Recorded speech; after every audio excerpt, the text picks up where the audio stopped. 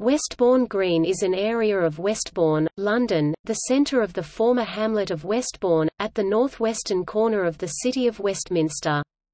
It is named for its location west of a bourne, small stream, traditionally a rural area. Small-scale building had begun by the 17th century.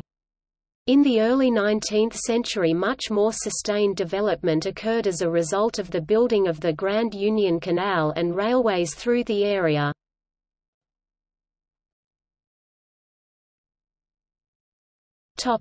Education. Transport and locale. Nearby places: Paddington, Notting Hill, Bayswater, Warwick Avenue. The nearest London Underground stations are Westbourne Park and Royal Oak on the Hammersmith and City line.